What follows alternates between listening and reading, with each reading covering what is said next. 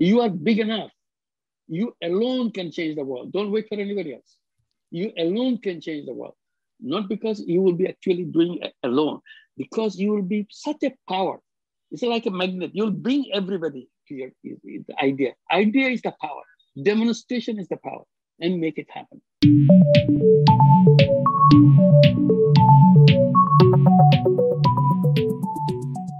Nobel Laureate Professor Muhammad Yunus is my guest on this episode of Inside Ideas. I'm very honored to have him because this is our 100th episode of Inside Ideas, brought to you by 1.5 Media and Innovators Magazine. Such a special honor to have Professor Yunus here, who is the father of both social business and microcredit, the founder of Grameen Bank, and one of more than 50 other companies in Bangladesh. For his constant innovation and enterprise, the Fortune magazine named Professor Yunus in March 2012 as one of the greatest entrepreneurs of our time. In 2006, Professor Yunus and Grameen Bank were jointly awarded Nobel Peace Prize. He is the recipient of 61 honorary degrees from universities across 24 countries. He has received 136 awards from 33 countries, including state honors from 10 countries. He is one of only 7 individuals to have received the Nobel Peace Prize, the United States Presidential Medal of Freedom, and the United States Congressional Gold Medal. He has appeared all over, has wonderful books. He's been on the cover of Time Magazine, Newsweek, and Forbes Magazine. Professor Yunus, welcome to the podcast. Thank you so much. Thank you. Thank you for inviting me. I'm delighted to be with you. It's so great because we have a lot of ground to cover, and I want to get right into the depth and substance of things. Our paths have crossed over the years many times. International events. DLD was the last physical event that we saw each other at. And we both appeared in the documentary film Now with Greta Thunberg and Dr. Parag Khanna is in that as well. I'm in it and you're in it, and many other fabulous people are in this documentary. The title Now is very fitting, although because of COVID, the documentary was delayed. And so I tease, I say they should have called it yesterday because of the pandemic, they couldn't get it out and have a timely release, but it was about now. The actions need to occur now. Our world is in need now, not in the future. And we need to get away from these talking about it and get into some solid actions of building infrastructure. You have been doing this for your a well greater portion of your life and have been honored. I want to know, how have you weathered all the craziness our world has experienced, not just the pandemic, Black Lives Matters, racist movements against Asians, the inauguration of the United States. Has your model of living and working proven to be better during times of distress and pandemic? Well, if you don't do anything, you go crazy. You do something, you go crazy. So it's better to do something and go crazy rather than not do something and stay crazy. So I thought it's better to do something. And I know it's too big for me, but one idea always prompted me to move forward. You can start at a baby step. And that can become a journey for 1,000 miles. And that's how things are done. You don't expect that you reach the destination on day one. You make a start and you see a long journey ahead of you. It shouldn't discourage you. It should encourage you that, yes, I'm ready for it, and keep doing. And on the way, there'll be lots of difficulties. It's not a smooth bed of flowers that you're working on. It's all thorn and all kinds of obstacles that you run into. And that's how it makes it exciting and worth doing it, because that's the direction that you want to go. So this is what I tried to do, and I didn't expect that results will come right away. I didn't even know that results will ever come. But you have to start and self-correct your steps.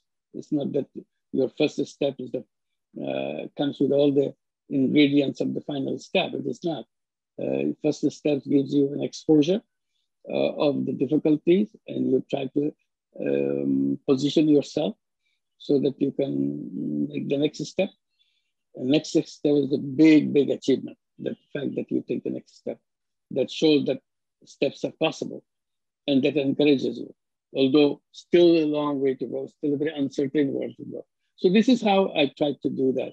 I had no idea when or how I'll finally get there, ever get there. But you have a hope that on the way, there'll be lots of corrections, lots of doing and correcting yourself. Nothing comes in a final shape. So you continue to work on it to give it a final shape. It's always something in the making. It's not something that you have a final scheme of things that you just follow through dot by dot. You've written a couple books, so I have one of them here, The Social Business. It's a beautiful, beautiful read. And the other book I read on an Audible, and I'm awaiting the physical copy. It's The World of Three Zeros. But in these books, you not only give out kind of nice roadmaps, nice plans, nice examples of how to do things better, and you've kind of been putting these actions and things into practice. You're an economist by trade, but which is kind of unique because you actually go against everything that neoclassical economy teaches you in the schools. And I guess I really want to dive into it. Has that shown to be a better model? The models that you've used, even though there have been learnings along the way, have they shown to be proven or tested to just be better models to operate under? My whole work began with the utter frustrations with the thing that I learned as a student of economics, because I saw a big distance between what I learned in the book, what I learned in the classroom, and what I see in real work. So I said, there's a big difference between what I have learned on the book and what I see in the real thing. And I said, this is a make-believe story, what I learned. It's not reflecting the real life of the people. I see lots of poverty, lots of hunger, lots of destitution. And there's nothing that I can do, which I was told, which I learned from my classroom, is applicable. It all talks about something else. It's not about the people. I said there's a big distance between the classroom economics and the people. So that created an enormous frustration. They say I'm a useless person by learning all this. I cannot make myself useful to anybody. So I was trying to discover if there's any usefulness left in me that I can go and be useful to somebody else. So in that pursuit, I started going to the village next to the university campus to see if I can make myself useful to anybody, even for a day. So it's a denial of what I learned and trying to discover what I should do. So this is a big gap. And along the way, I've learned many things from the people. And I say, this is real. And I can do things and I can touch people's life. I can get excited about things that can happen, which are not in the textbook. And that's how I started seeing things, how different it is from the real life to the people. And one by one, I just started raising big questions. Why do you say things like that? I see things like this. So how do you kind of match these two things? One is the reality, another is the theoretical exposition of what you should be seeing, you should be thinking. So this is how I try to find my way of doing things. And along the way, I come up with all those issues that you showed the book about the social business, about the 3 zeros. These are coming from my own experience. It's nothing that I sat down and wrote a book about it. It's not like that. I'm just documenting what I've gone through and what solutions I found about it. And I'm sharing with you, everybody else.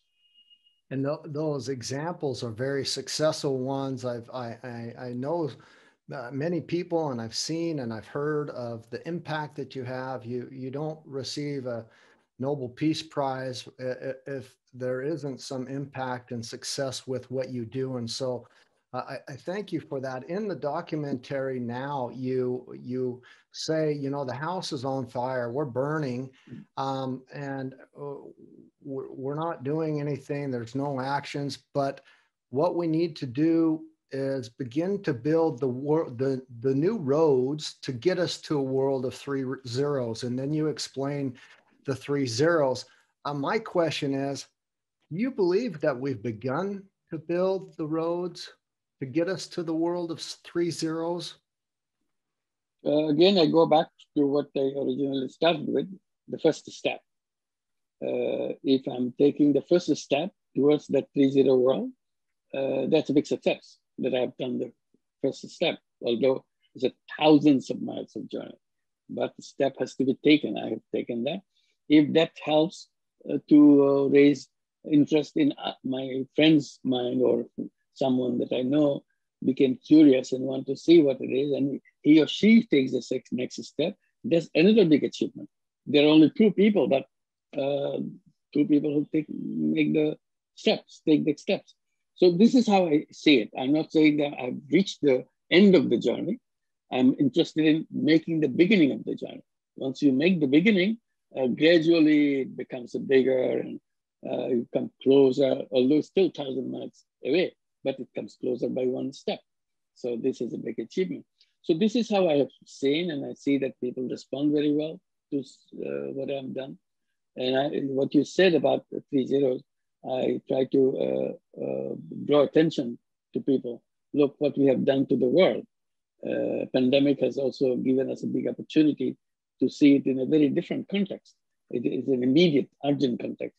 In the face of pandemic, we saw what terrible things we have been doing along the way, coming to what it is today.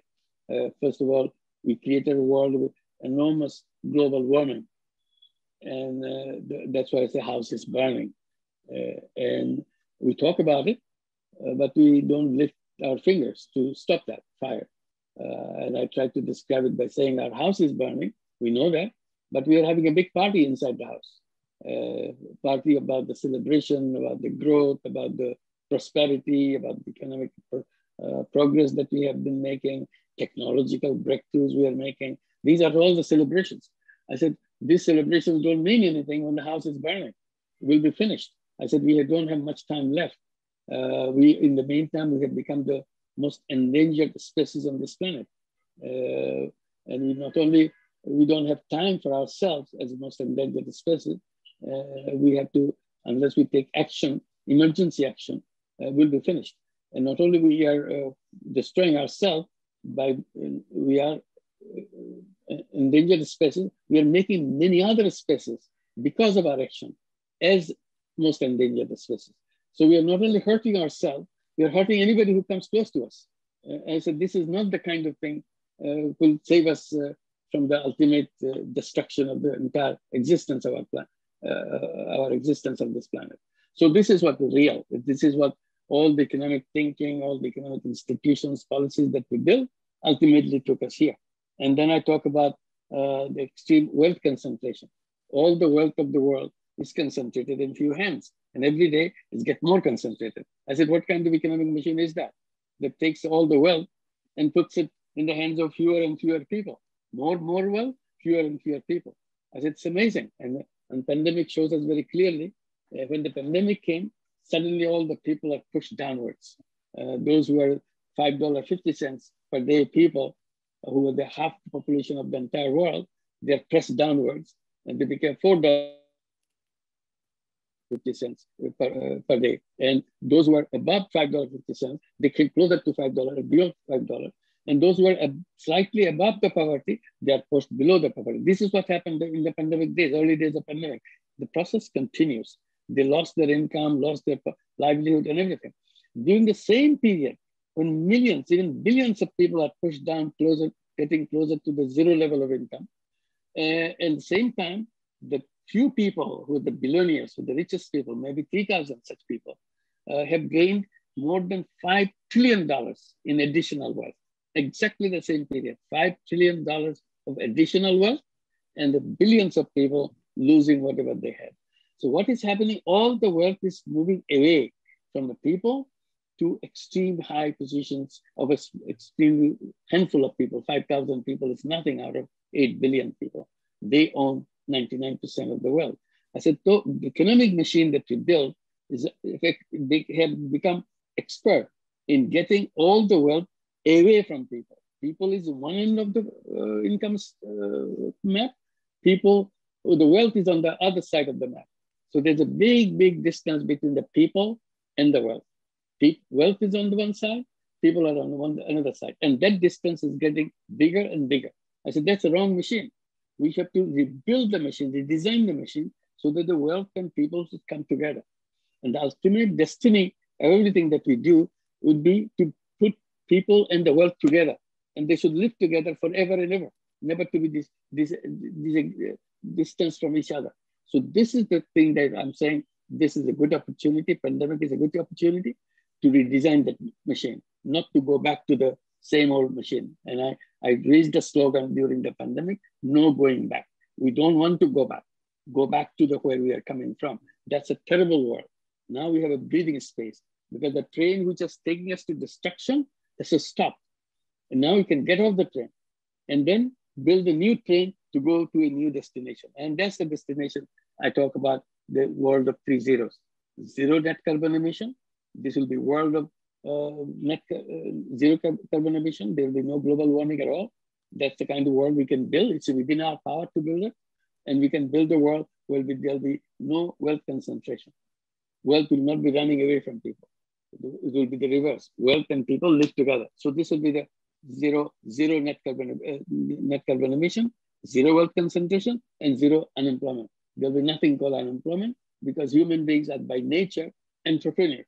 So we should restore that thing, that all of us express ourselves as entrepreneurs, not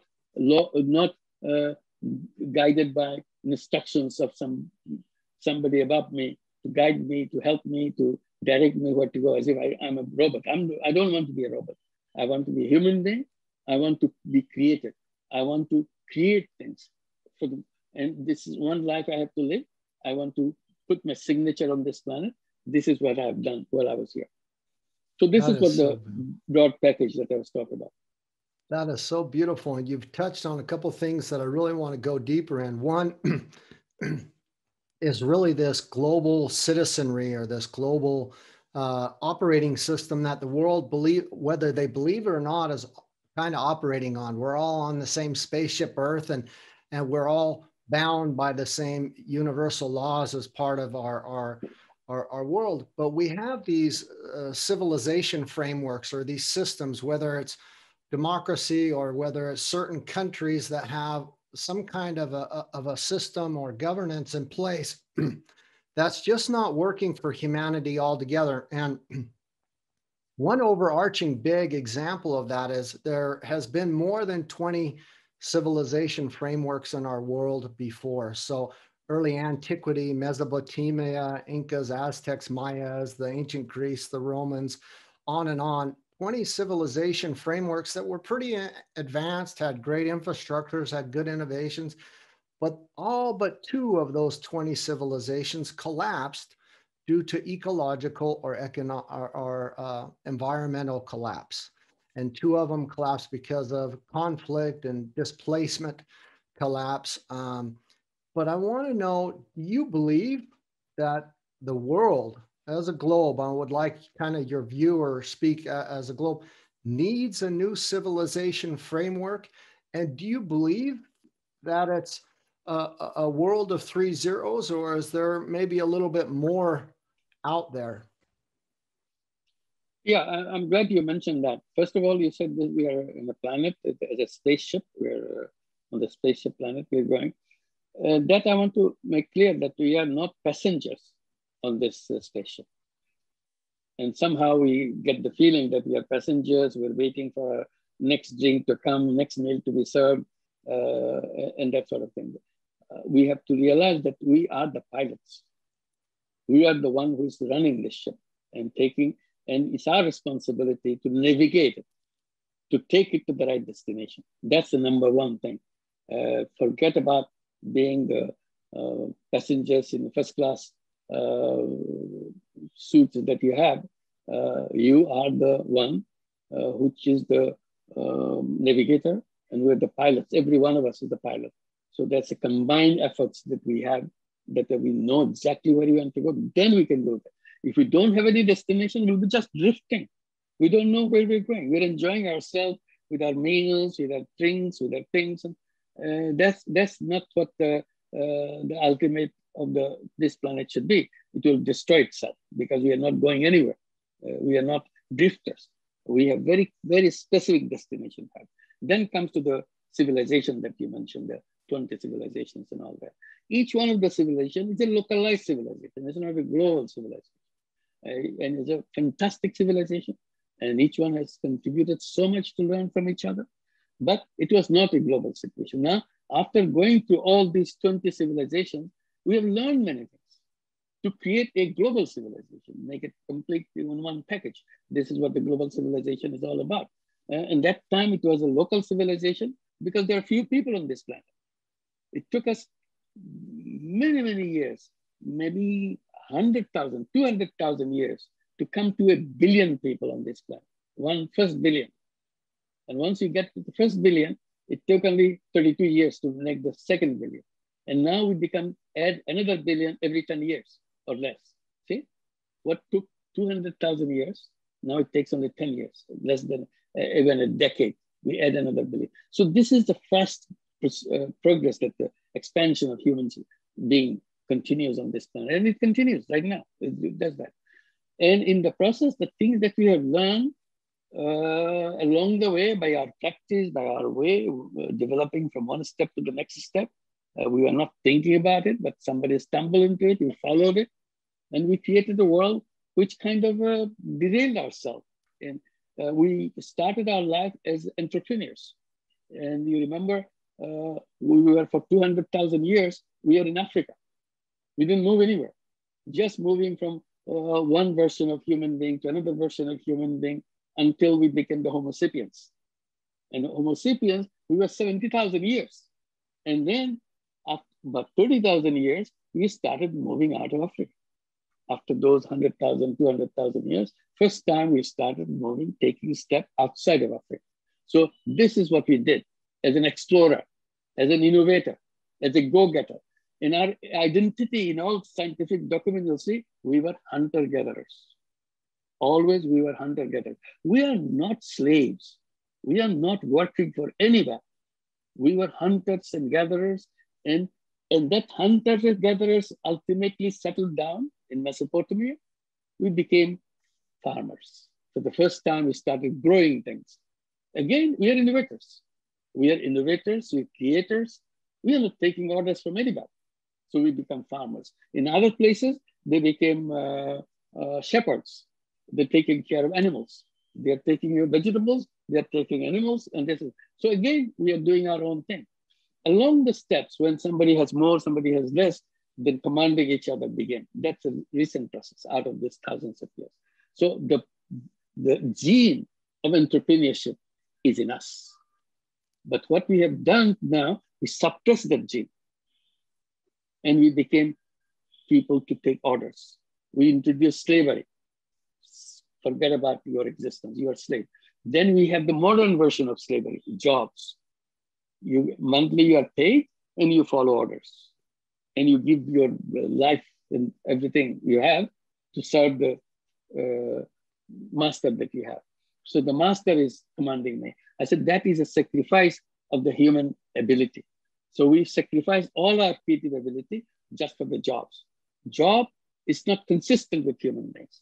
And that's what the point that I raised, and that's our microcredit. When you read about microcredit, this is what actually we've done. We brought finances to people. Suddenly the touch of the finance made them entrepreneurs. I said, finance is the oxygen of entrepreneurship. If you don't have that oxygen, people are nobody. They are just dead, half dead, lying there. They don't know they even exist. The moment you touch it with the financial oxygen, They become alive, active, creative, because you need that touch, that finance. The finance is the key, that's the magic.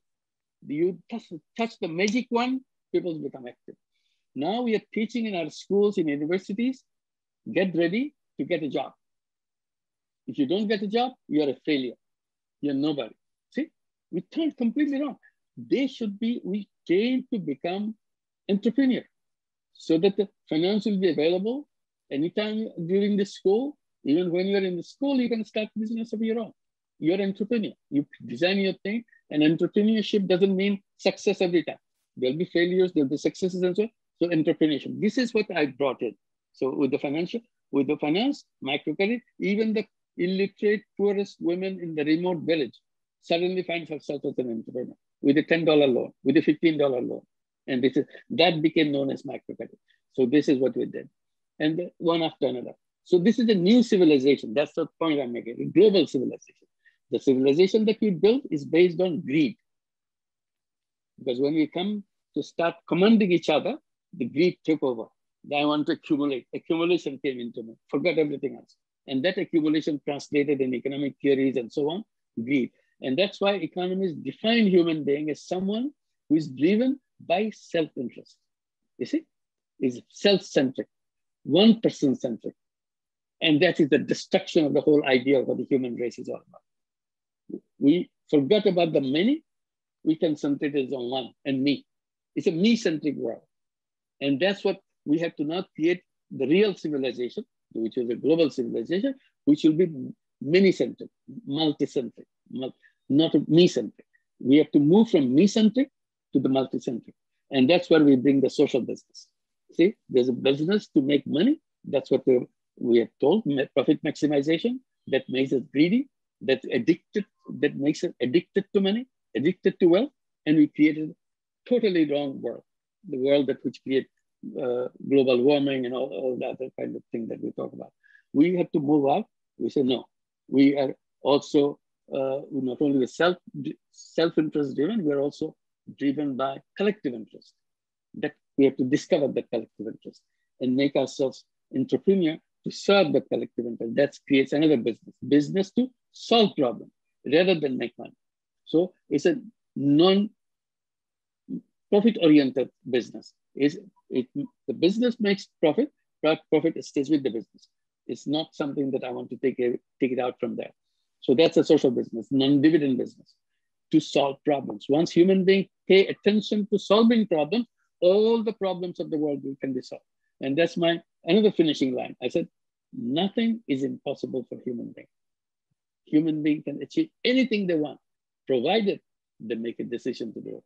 Today, we don't make a decision. We are so busy with ourselves. We don't want to talk about anything else.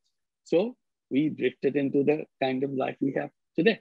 So we have to create a new civilization, a civilization which will not be self-centric, it will be centric, multiple centric. It will be interested in the collectivity of the human beings, that of the individual person.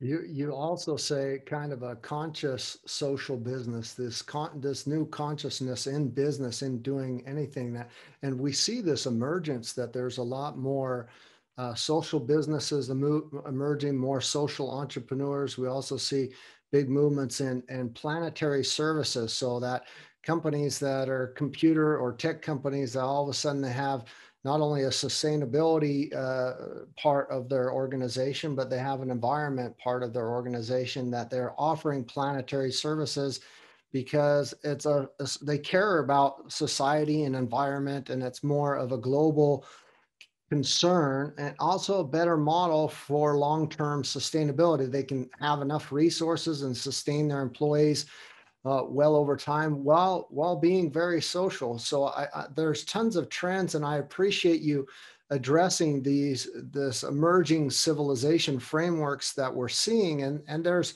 multiple that are emerging. I want to dive a little bit more into some kind of thoughts on economics. So I'm a sustainable development goal advocate, which you see from my pen and speak about them, but there's the circular economy, there's the regenerative economy, there's the Green New Deal, there's the donut economics, there's planetary boundaries.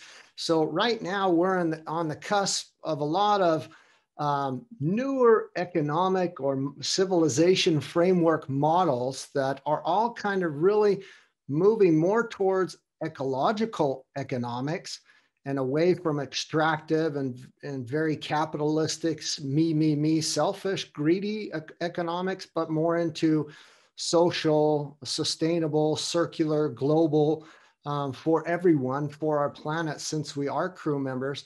I want to know, do you feel out of all those models that now people are talking about in their buzzword, is there one that you say, we're going to, are we going to take bits and pieces from all of them, or is there one we're really going to focus in on? Or what's your thoughts and feelings about? It's almost confusion, you know, because there's so many options, so many people talking in different directions. Thank you for raising this issue. I'll put it this way. All these attempts, initiatives that you listed in a long, very exhaustive list that you have given, is a move in the right direction. There's no doubt about that. So whether one is better than the other, you can judge what you want and what they're doing and so on. But each one comes from the frustration with the other extreme. Extreme who me.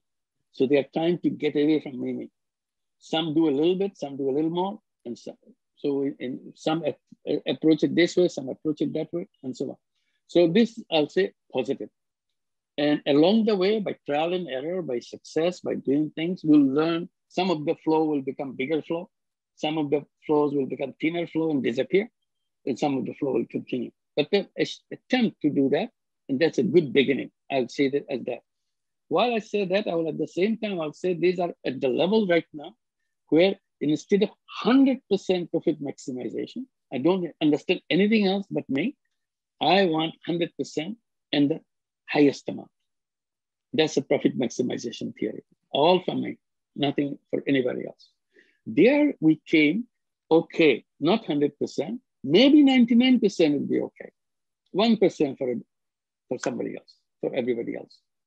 So that's a big sacrifice. That instead of, I'm still profit maximizing, but after I done the profit, I separate out 1% for everybody else. So I'm mixing profit with social. The part that I want to do it something, let's call it social. So what we have is a picture where we started 100% profit for me. Then come to the next step, 99% for me, 1% for others. Social, 1% social. Then 98% for me, 2% social, which is improvement. So you give it a name of the 2% and so on. So somebody said, no, 95% for me, 5% for others. That's a big one. Saying that. Some say, no, I'll do 50-50. 50% for me and 50% for others. This is a fantastic thing. So what you said, these are only what proportion is for me and what proportion is for others. I have not sacrificed anything so far as I'm concerned. I'm still holding on to it. 50%, 95%, and so on. Then suppose we continue in that path. Gradually, as some flow will get bigger and bigger. Somewhere we can 95% for others, only 5% for me. So I'm a big sacrifice now. 95% everything for others and 5% for me. This is a big one. And then you come to 99% for others, 1% for me. There's a big jump that we almost give away everything. Then comes 100% for others, nothing for me. That's where we come. That's what called social business. Nothing for me, everything is for others. So you have the whole spectrum. You can pick one of those things that you said, put where it is right now. Is it 1% social, 99% personal, or 99% social, 1% personal, or 50-50, whatever. So you design it. So this is, each one is good, improvement as we go along. But we said we don't want to go through all this stuff. We go straight to the point. 100% for others. I don't want anything because I'm excited about solving problems. Because people tell me that if you are dedicated to solving everybody else's problem, you're not taking any money from me for yourself, then what is the incentive for people? Why should I do it? If I'm not getting anything, 100% for others, it's 100% social in a social business. I said, well, I understand incentive part, Incentive, money is a great incentive, that's for sure. But money is not the only incentive. That's the most important one. Money is not the only incentive. Since there are other incentives, that incentives may be more attractive. So I'm following that attractive incentive. So I defined myself. I said, look, if you look at this way, making money may be happiness as an incentive. See, making money may be happiness. Making other people happy may be super happiness. So I look for the super happiness. And I get very happy when I see I have solved the problem. I have solved the problem of people getting financial support. Create a bank for them. It's a business, but it's not for business to make money. It's a business to solve their problem, and it excites me. And I do again and again. All my life, I've done that. And every time I do it, I get excited about it. That's a super happiness. I said, I'm happier than anybody else. It depends on how you define happiness for you. So I defined happiness, and I said, that happiness may be yours. Simply you suppressed it. You're not exposing it. That's why you're not familiar with. The moment you open it, when you start solving people's problems, you'll be amazed how excited you got because you have solved the problem of the other people, and people will remember you because you are the one who solved their problem. And that's a fantastic pleasure that people remember you for doing something while you're here. So this is what I was talking about. And last point I will make, when you mix profit and social together in any proportion, 1%, 99%, 50%, whatever, I remind everybody, profit is a very powerful thing. The moment you accommodate profit and social, say 50-50, 50% social, 50% profit for me at the beginning, which direction this one will go? Will it become more social or will be less social in the future? My prediction is it will be less social in future. It will be more personal in future because profit is very strong. It always grabs towards it. You start with 50-50, you become less 50. You start with 99% social, 1% profit. That 1% profit will be so powerful. A few years time, you see you became 2% profit and 98% social. You reduced. So it has a power of grabbing things from the social part. So in order to avoid that attraction, that magnetic power of the money, I divided up. I said, do it separately. You do 100% profit, one company, and 100% social, another company, so that one cannot pull each other out. This is completely done for social, for everybody else, and this is completely done for me. I said, that's fine. That's much better than mixing. Mixing, you don't know. The moment you say, this is a social entrepreneurship, for example, you don't know when you say social entrepreneurship, whether you are talking about 1% social or 99% profit, or 50% social, 50% profit. So you remain in hazy area. So in that hazy area, profit takes over. It draws you towards it. So I said, you make it very clean. If this is social business, which is 100% social by definition. If you're not doing that, then you get out. You're not social business anymore. You cannot call yourself social business if you have slightest touch of your personal code. So that's why it's very clean. So this is how I try to address it. And I'm not against anything. I'm simply saying for protection purposes, this works much better. Yeah, I totally understand what you're saying. It's a fine line because a lot of organizations who start foundations or social aspects within the core of their business tend to use it as greenwashing, tend to use it as a tax haven, tend to use it. It always has the opportunity to be skewed or manipulated for the benefit of profit, to look like it's something social or good for the world. That's just a fine line. So I totally hear what you're saying. Just to end economics, and I want to end it with more the ecological economics. So you really go, since the beginning, especially with Grameen Bank, you've gone against neoclassical economics models as they teach in school. I mean, you're doing the total opposite. Which is, it's a hard road to go, but I want to get your feelings on ecological economics and really the relationship of economics to our ecosystem and our biosphere. So when people talk about economics, or especially with banking and microcredits and things that you've done, you do it much different, but a lot of economic models, a lot of banks, they only see the input and the output in the earth and the ecosystem. The biosphere is nowhere in there, and it doesn't make any sense. It's an endless growth and it's an endless deficit. There's no total environmental cost. There's no true cost. There's no natural capital. And I know you really focus in on the social, but that social really has a lot to do with that ecological as well. Maybe want to just get from your words what your thoughts on how we tie that to the ecosystem and biosphere, and what your feelings are on that. Yeah, thank you, Marc, for raising that question. I was previously mentioning that we made ourselves the most endangered species on this planet by doing what we are doing, and we don't realize it. The house is burning. We are celebrating inside. This is the kind of picture that I was trying to get. At the same time, I'm saying not only we are the most endangered species, we turn into most endangered species ourselves. In the process of being endangered species, we have made other species endangered because of our own action. We have destroyed the life in the sea.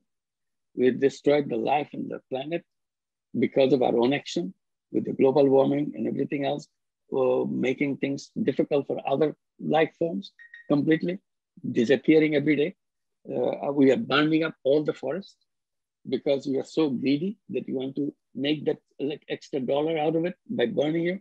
So we are destroying all the things in the name of our own existence and so on. We destroyed our own existence. Every day we are destroying many species on this planet every day and becoming closer and closer. So I'll say we have to reverse that process. What's happening because of our greed? Everything is an essence of this greed. Profit maximization, which is the buzzword of the entire economic system that we built. Buzzword is profit maximization. And that's what's causing it. It made us greedy. It's profit maximization took away our eyes. We cannot see things except we see things with dollar sign. In our eyes, they implanted dollar signs. So everything we see in a dollar sign. I said, the best thing we can do is to take the dollar sign away and put a bifocal glass, at least, where you'll see in one part dollars, another part global picture. So that at least you can balance it. I'm not saying dollar sign completely removed. I cannot do it right away. So I'll say you at least have a bifocal glass. You see the world in two ways. That's why I'm saying you create the business to make money. Also create the business to solve the problems of the people and the planet. And that's a social business. So money making, profit maximizing business, and social business. And my bet is if you continue to do that, you'll get attracted more and more to social businesses because you see how much power you have in impacting in the world. And there's tremendous amount of excitement that you are a simple one human being, but you have the power to change the entire world. And that's what gives you. And that power is in you.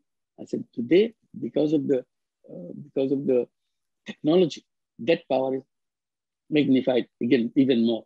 You can do much more than what you could have done 10 years, 20 years back. And 10 years from now, you can do many-fold more than what you can do now. And that's the power you hold. But you're wasting that power just to make another extra tons of money, another extra trillion money.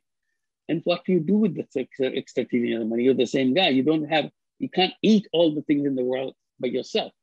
So, but you get all the money for yourself, which means nothing. So once you get involved with it, you solve those problems along the way. So I would say ultimately it is about what we see, what we think. That's where the purpose comes in. And that's where education comes in. What do we educate ourselves for? I said, first thing in the education system should be to raise the question, who am I?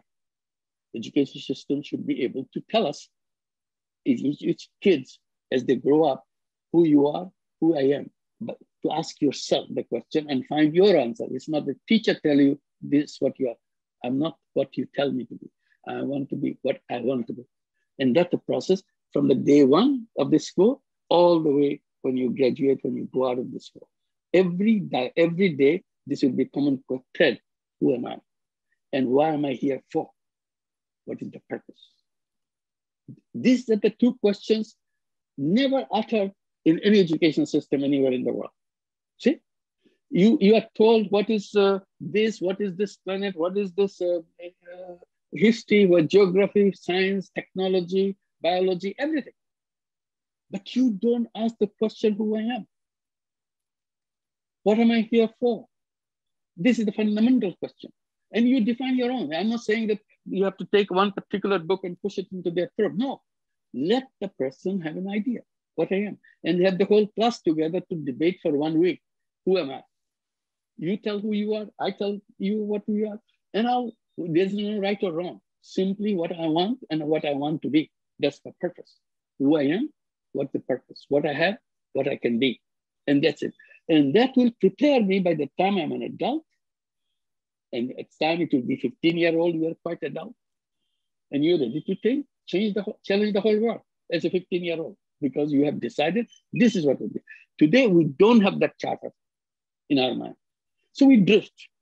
So we say money is the only thing which helps me because that protects me for everything. That's the only lesson we learn because in school, you take profit maximization is the thing and you work for one of the profit maximizers. So that you are under shadow of one profit maximizer. In the process, we become some kind of a slave for them, to work for them. We work for them as a hired guns. So we became hired guns for the profit maximizer. And they make the money, and we later on complain that all the money they got, this is wealth concentration. We help them to become wealth concentrators. If you don't work for them, they can't get the profit, get all the wealth for themselves. So we help them because we sacrifice them. We became the hired gun for them to make that happen. So if we all became entrepreneurs, they cannot be accumulator of the wealth because I'm not working for them. If I don't work, I pick up the wealth myself. If you don't work for anybody, you pick up the wealth for yourself. So there is no wealth concentration. And that's what the genuine human being should be, that I take up my decision and I pick up my wealth and so on. I continue and I create myself and see what I want to do with myself for the world. So this is the direction that we should be going. So the education system is very important. Purpose is very important. And then rest of the thing will fall in place because we will have our own eyes. Nobody can implant the dollar sign eyes into our face to see the world with dollar sign. You say that so great because it's actually something that you've been working on for a long time with Grameen Bank. You've not only given scholarships, but loans, student loans. You've also started your own master's program, a new form of a master's program. You're very concerned about the new wave of learning, not educating us to be slaves or to have dollar signs to go work at a job for someone else. And job stands for just over broke, doing the bare minimum slave work for someone else. But to really give people learning and discovery of who they are and how they're integrally connected to one another as social beings, but also to our earth as human beings, as not passengers, but actually steering the ship as navigators to the course of our future on Earth. That I have 6 more questions for you, and there's 2 really hard ones. The first one I'm going to ask you is, what does a world that works for everyone look like to you? The one which works for everybody, I would say it's a world that works for everyone looks like for you. Yeah, the one that will be happening for everybody is we are allowed to become entrepreneurs because I create my own world. I'm the creator of my own world. I'm not taking orders from anybody else. This is the number 1 condition that we'll see. And we create, most important thing, a very important aspect of we redesigned the entire financial system. The reason we have created all these problems of global warming and everything else is because of the way the financial system works. Here we are signing up Paris Agreement and everything else, and the banks give us tons of money to the fossil fuel, to the plastic industry, and so on and so forth. So it continues because you are not controlling the financial system. So ideally, what I feel, ultimately, the entire financial system should be social business financial system. Here, I'm not doing banking to make money for myself or my shareholders, anybody else. I'm doing it to solve the problem of the world so that the finance is available to you. That's why the Grameen Bank became a social business bank. This is not a bank to make money for me. I don't own anything after the bank. So I created the bank, which will be for people to enjoy and do it. Things. So all the financial system should be at the head of, at the very basis of it should be social business. Even if you cannot make 100% social business, at least major part of this financial system should be social business. It's very important part of it. Like how important it is, like the vaccine, for example, the pandemic and the vaccine, you see the situation of vaccine. Now, few companies, monopoly companies, there's vaccine companies, they are declaring the terms, how you can get it to save your life. So I tell people, look, the entire world is sinking, drowning because of the pandemic. They're losing their life. And few people come with a boat saying that I can give you space in my boat if you're the highest bidder. So I'm looking for the highest bidder to come. He could care less whether you're dying or something. I said, this is precisely what the vaccine companies are doing. I said, this is a life versus profit maximization. It's the ugliest form of capitalism, that this is what it is. I said, life is supreme. It overruns everything else. I said, like a war situation. In war situation, you forget everything. You try to protect yourself, your nation, your community, or whatever. This is your first number one priority. You override all of the things. I said, why don't we this for this period of time, take this vaccine as something which doesn't have any patent right, so that this vaccine can be produced by any company anywhere. There's a plenty of capacity to produce vaccines all around the world, but they will not do that. They will not let their vaccine, the monopoly patent power, give it away. I said that if for this purpose, to save people's life, vaccine should be made a patent-free product, so that you're not subject to any patent. You can produce it anywhere you want, use it, so that this can be produced all over the world. So the supply is not from one central point of view, central production unit to the whole world. It will be distributed production all around the world. And distribution becomes easy, production becomes easy, capacity becomes multiple capacity. Even country like Canada is running out of vaccines right now. Bangladesh doesn't have any vaccine. We ran out of vaccines. There's very few vaccines left in the country right now. India has stopped supplying vaccines. They promised to sell vaccines to many countries because they had under license from big companies. They did that. Today, they cannot do it because they need them all. So the USA has stopped supplying the ingredients of the vaccines, the inputs of the vaccines, because they want to protect themselves. So this is where we are at right now, stuck. So one of the things that I say, this is a good time to start social business pharmaceutical company. I love that. I think that is absolutely so important. And it goes back to everything that you're saying, that if it's not 100% social, if it's not 100% good for the society and for the well-being of human suffering and our global grand challenges, and it's tied with profits, greed gets in the way, money gets in the way, and it's corruptible, and people are dying. Instead of getting vaccines, people are dying or are not allowed to move forward because we're talking about money and greed and who can get them first and who doesn't. It's really a sad thing. And this ties really nicely to my next question. And it might be a little bit complicated, and so I want to kind of explain it a little bit. In our world, we have this thing that some call the human condition.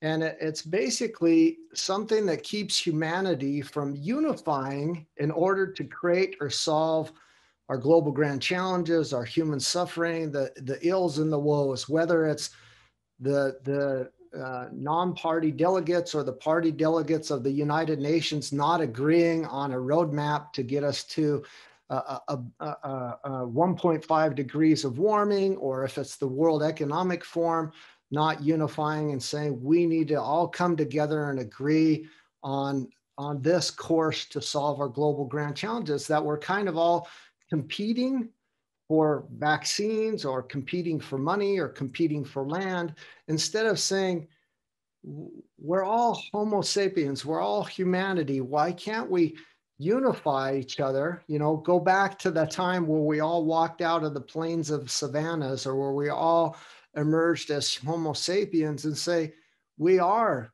distant cousins. We are a family. Let's unify ourselves on a roadmap for the future. And so my question is really, how do you understand, or do you believe that there's a human condition that kind of separates us from not only in nations and borders and cultures, but in competition one with another, where we're all navigating this spaceship Earth? And what's your understanding on that? And do you think there's a way to solve that, or a way to unify humanity to solve our problems? Or do you think that's the big dilemma? No, I don't think it's a dilemma. I think in my way, I think it's differently than unifying everybody to do something. This is important, unifying people to do something great. But in my thinking, this is a second order, third order importance, not the first order importance. I always put the first order importance to me, I, you. What you want to do, that's the way it will be, not what somebody else wants to do. Sometimes I feel when we talk about unifying and doing things, it's an escapist way of doing things. I don't want to do things. So I talk about, oh, we're not agreeing. Why do we have to agree? I do my thing. I do it, and people agree with me because they like it, what I'm doing. They come, can I join you? Rather than me pursuing them, oh, please come and join me. I don't want to ask you. I do the thing that I want, you do the thing you want. We'll be seeing lots of common things happening. And out of all necessity will happen. So if you're not activist, then you are always trying to bring people together to stay with the same line and agree on some signature on the bottom of the line, and then fighting with every word of it. I would rather put focus on the action itself. Let's do the action, do it together, do it, and then impress each other. It's a competition of the self. I do better than you. You'll be mesmerized by what I have done, and you'll be running after me to join me, and that's the way it would be. So that's why I say education system is very important, to put the importance in the person. You are big enough. You alone can change the world. Don't wait for anybody else. You alone can change the world. Not because you will be actually doing it alone, because you will be such a power. It's like a magnet. You'll bring everybody to your idea. Idea is the power. Demonstration is the power, and make it happen. So this is how I say it. And I think people underestimate themselves by when they will say that we have to organize, we have to do things, we have to go to United Nations. I would say, what is United Nations? What they can do for me? I want to do it myself. I want to change the world. I have the capacity. I want to take care of the healthcare of my whole area that I have, or whole country. I can do that. It's only I have to build the institutions, I have to build the financing procedures, and so on and so forth. And then if the people like it, this is what I'm doing, good thing, they will be coming because they see I'm doing good thing. This is their, they may be delayed because they say first they will suspect this is something fishy. It shouldn't be like that. But in the meantime, you are extending and you're showing people, benefiting, people agreeing that yes, this is good idea, and then come here. Somebody say, I can do better than what you have done. Go right ahead. That's what I want to do too. You do it better one, I'll follow you. I'm not here to give a big sign that I'm the best. I'm not saying that. I'm with the one, and now that I have done it, you have taken the next step, which is better. And I salute you and I follow you. And then somebody say, I do better than both of you. That's it. Let's do it, because all our thing is to make that happen. I don't give for example, the first row seat to the government either. The government has to do everything. Government will follow us, what we show, what we do. So look, this can be done. Government's role is to facilitate us. If they can do it the best way, that's a good government. So that citizens can do better than anybody else. So that I'm not interrupted. I'm not, or somebody's not fooling the government or somebody else by showing something and not actually doing something else. Those kind of things. So that I can be safe, I can do it, focus it in my work and so on. And they will be the cheerleaders. Government will be cheerleaders for us. That yeah, you're doing great work, and they will be publicizing that fantastic work is done here by such such and such person. We admire him. We will put all our support to him. Whatever he needs, we'll be at his door, waiting for his instruction, what we should do for him, and so on. So this is the direction I come from. Not 100% exactly the way it will happen, but this is the direction in which I think it will happen. I love it. You empower lots of women and girls through microloans, through school loans, through your education and things. Have you seen over the years how that has paid an ecological and environmental impact as well as a community impact by those success stories, those women and girls being empowered to either go to school or to start a business or to have worth and credit and loans where they might have been unbankable before and they might not even had an ID before. And now all of a sudden you've given them a loan and empowered them in some ways that's gone on to change a whole community, a whole family of people because of that help and that empowerment. Do you have any good stories that you can tell us on what you've seen in that? Because that's a big topic in our world, you know, the suppression of women and girls and how that really has a big impact on our environment and our world. We have not done any study in that sense that they have to put them in terms of results and so on. But what I can say that anybody who has done any work, any direction in Bangladesh to understand what Bangladesh was in 70s and 1980s, early years of Bangladesh, what it was there and how it is now. And if you are a visitor to Bangladesh, who came here in 70s and 80s, and now visit again 40 years later, the most striking thing that you'll find in the writings, in the observations and personal experiences, and also in everything that we do in results, most dramatic thing that happened in Bangladesh is the change of the status of women. Completely different. 40 years back, 30 years back, women didn't exist in this country. You could not see women anywhere in Bangladesh. They're hiding behind the house, behind everybody else's eyes, because it's a very, very conventional Muslim society, saying that you cannot be visible. Visibility is no. You cannot do that.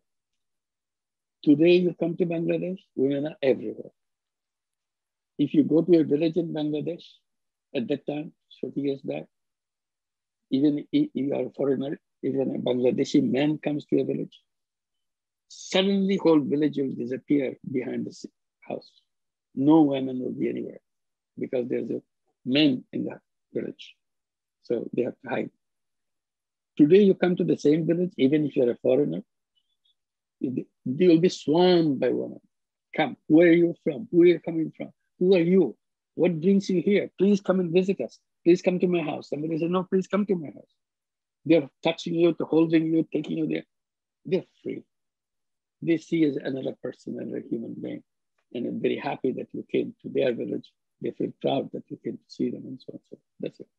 This is just a personal kind of thing. But as a thing that today women empowerment has expressed itself in many diverse ways in terms of its role in the society, its role within the family itself. In the family, woman was nobody. Today, she is the most important person in the family because of the experience that she has brought into the picture. As a businesswoman, she has established her own identity and so on. Their children have something. And you'll be seeing the parents who joined Grameen Bank, the woman mother, she's illiterate completely. Now you go there, there's a young girl, look exactly like her, because this is a next version of her. She talks like her, she dresses like her, but she's not illiterate. She's a medical doctor. And she's here to see you because you're visiting their village. So she came from wherever she was working. She took a leave and came to see you here in this village and working with the mother. It looks like they're two sisters, but one is totally illiterate, mother, and one is a very modern educated doctor who practices medicine someplace else. So this is so transform in one generation. And they're all coming from the same level, destitution. One had the opportunity to go to school and continue in school. She has all the elements of being successful in school. That's why she became a medical doctor. Now you look at both of them. A question will always come to your mind. Her mother could have been a doctor too. She had all the elements that her daughter has. But society never gave her the opportunity not to go become a doctor, but even to read and write. She cannot write her name, spell her name. Society never gave that. So who is responsible for this? Is she responsible for her poverty and for her illiteracy and all that? Or the society which created her responsible for doing that? In one little intervention, just one little bank, not the government, not anybody else. I'm sure government could have done lots of other things, but not in this case. One little organization, which is a business organization, it's not a charity organization, gave her a loan. So you stay, you continue your education as long as you're in school, finance should not be a problem. You concentrate on your education. And that's what she did. She became a medical doctor. So you have many of these young people who have master's degrees in engineering, who have master's degree in many other subjects, who have had PhDs, who are now become faculty members in international universities around the world, but coming from the same poor family.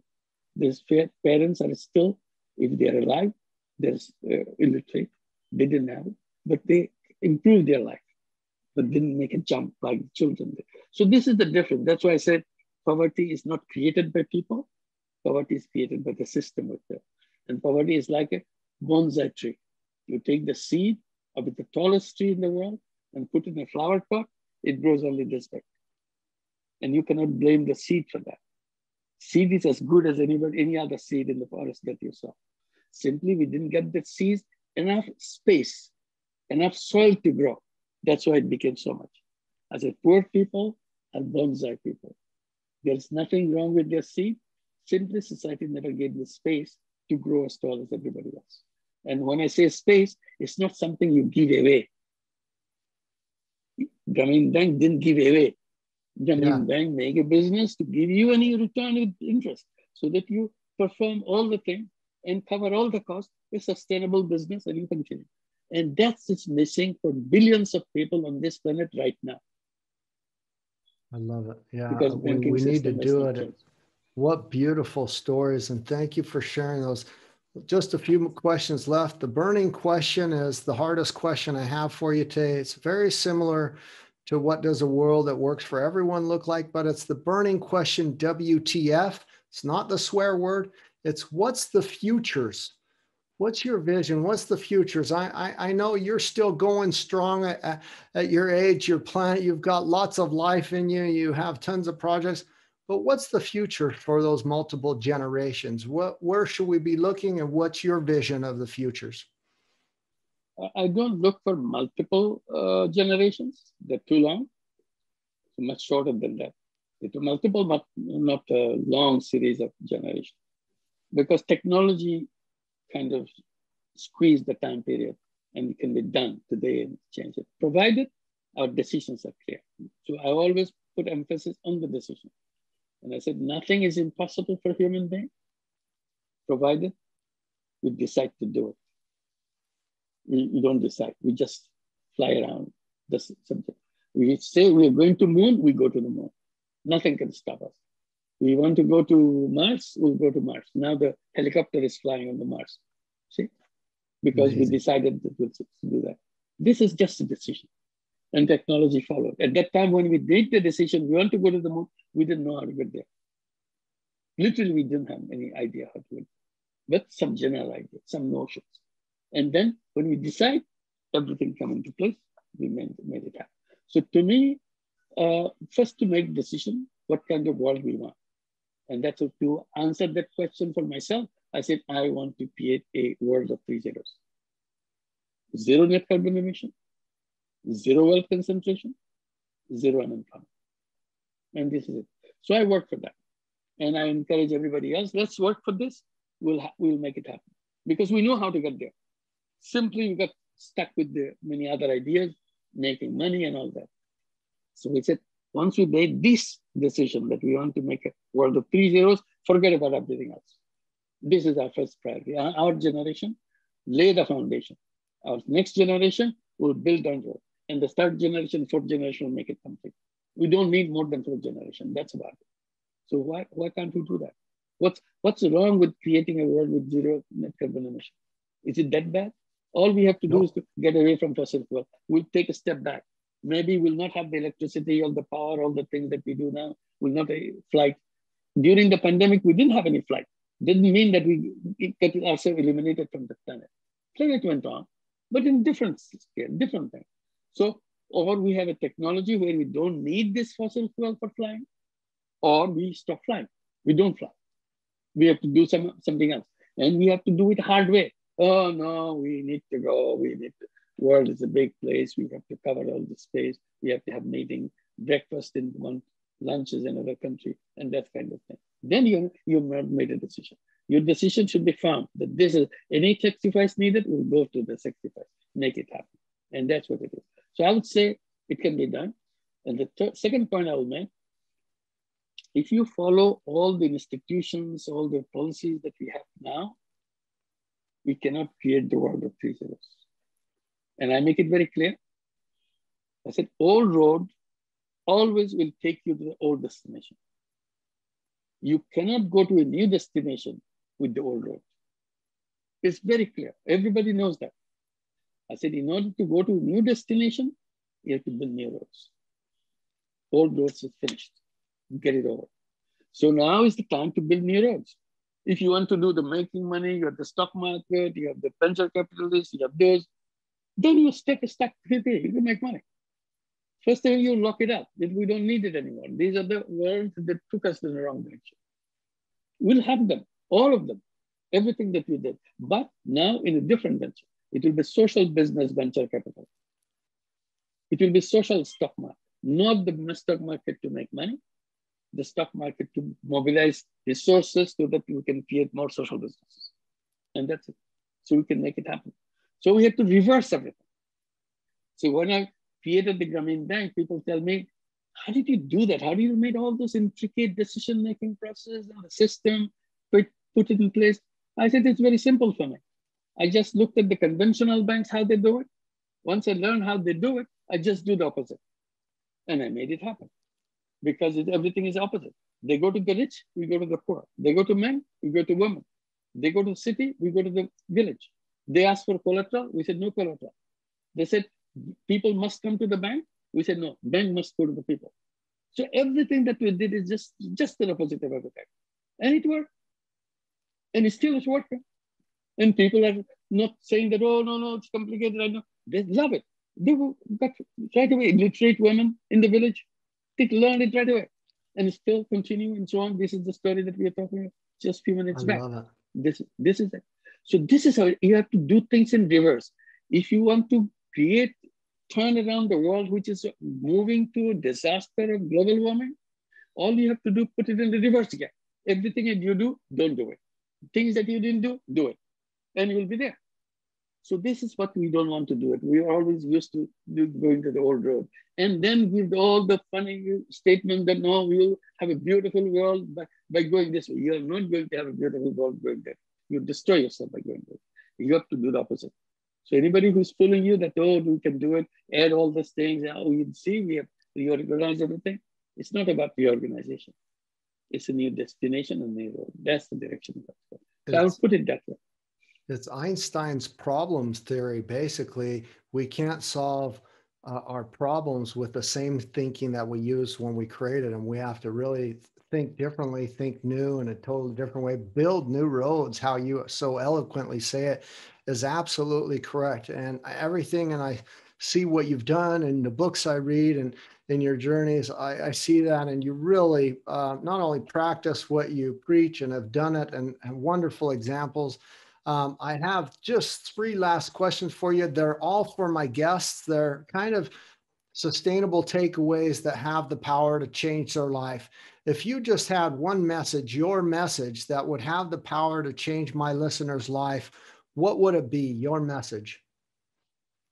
I've said it. I will say it again. Any single person can change the whole world. And you are one of them. You can change the whole world. Believe in it. And you have the power. You never explode it. Now explore it. I said, it's like Aladdin's lamp. Aladdin's lamp, you have to know that this is Aladdin's lamp. There are lots of other lamps, but you have to know that this is Aladdin's lamp. And you are the Aladdin's lamp. And actually, now that you don't have to touch yourself, you say, you are the genie of the Aladdin's lamp. But nobody's ordering the genie. So you have to order yourself to do things what you want to do. And since you are the genie, you will get it done. And say, no, I'm not a genie. That means you're not aware of the power of your heart. If you compare yourself to back to 2 generations, 3 generations, you'll realize how much power you have. How much impact that you can make by your one action, that power you have. So first, feel the power in you. That yes, I have the power. Once you feel that you have the power, and ask yourself the question, what use am I going to make this power for? And that will be your answer, that this power has to be used for this purpose. So you find out the power and make use of that. If you don't use it, if you don't use your power, you will just waste it away. Another person born and died. That's it. Nothing to say in between because you never used your power. But the moment you use your power, you become a unique person in this planet. You used your power and changed the world. And everybody will be grateful to you. So this is one thing I want you to remember, that you are the most unique person. You're not just another human being. You are a unique human being with the power to change the whole world. What have we not been able to talk about so far that you're working on, new projects, new things that you would like to depart as a message to my listeners that maybe we didn't get a touch upon today that we should know about or think about moving forward that you're doing? I would say a few words about the young people. So the young people is the real solver of the problems that we have around us. Because I feel that as we grow older, our minds get solidified. Our eyes start seeing the dollar sign bigger and bigger and clearer, because all the inputs that we put in our head to shape that dollar sign in our eyes, and our minds get around that dollar sign. So it's too late to change your eye, change your mind. Some of them may work, some of them may not work. But very, very tough job. But young people, still the eyes, they have the genuine, original eyes. They can see things as they are. So that how to protect them so that nobody can put this dollar sign into their eyes. So that they can feel that as a human being, I can see the whole world and feel the power inside of them. And that when I say young people, I start young people at the age of 12. Because with the technology, with access to information, a 12-year-old can start thinking in a very concrete ways.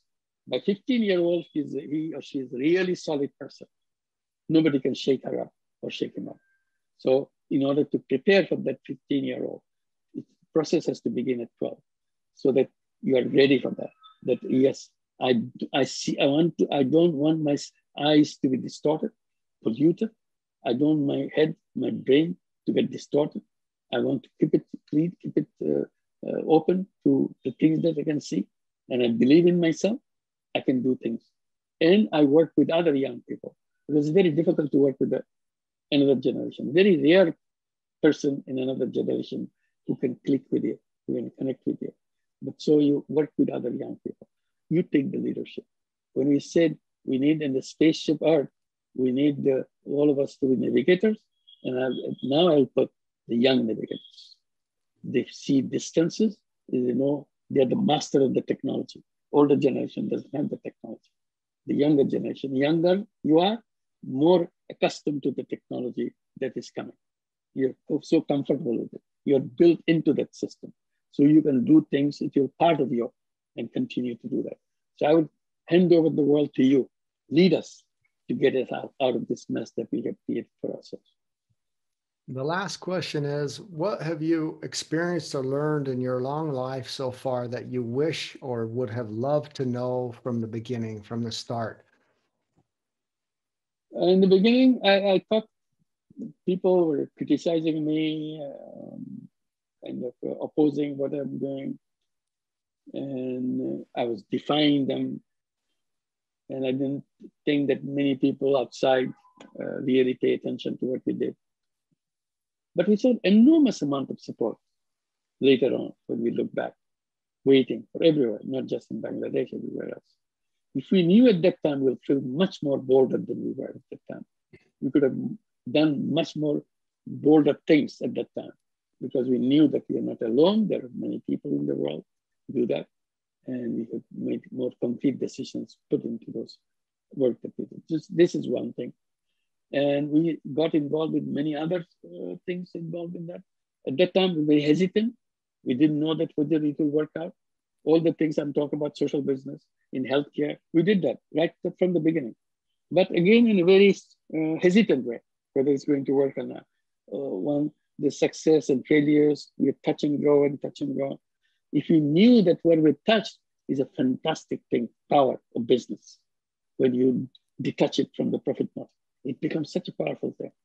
And if you knew that, we would have much bolder, much bigger things we could accomplish at that time. So again, I'm not complaining because I couldn't have known all these things at the very beginning. And I had to go through this process. Maybe that was useful to learn more as we go along. But looking back, I missed that opportunity to knowing the tremendous amount of support that people had around all the things that we did. Professor Yunus, thank you so much for your time. It's been a sheer pleasure. We could talk for hours, and I hope we see each other very soon, and I wish you all the best. Thank you very much. Have a great day. Thank you, Marc.